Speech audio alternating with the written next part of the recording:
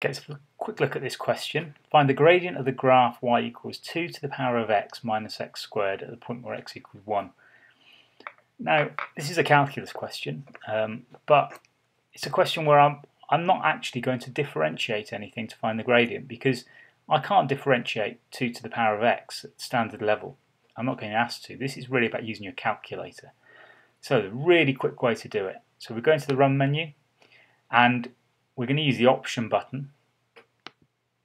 And we see from this, we've got list, mat for matrices, complex.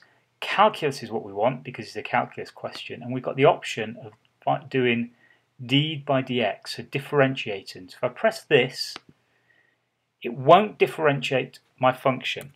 I'm just going to type it in. It won't differentiate my function. It will give me the value of the gradient of the function. So there's the function, and I want the gradient where x equals 1. So again, it's not differentiating, it's just going to give me the gradient straight away. And there it is, the gradient, negative 0.614. Done.